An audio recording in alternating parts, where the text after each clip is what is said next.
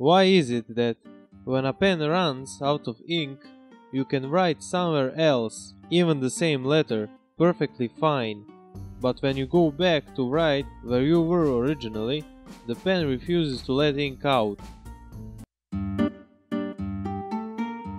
Pen uses a small rotating ball made of steel or tungsten to disperse ink as you write, and also acts as a continuous cap that keeps the ink from drying inside the narrow cartridge that leads up to the ball.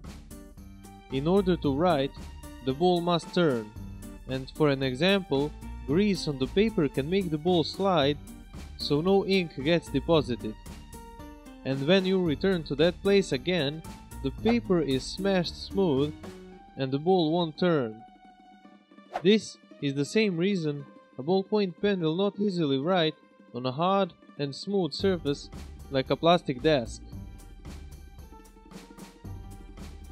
Thank you for watching. Be sure to subscribe to never miss an episode, and don't forget to keep on thinking.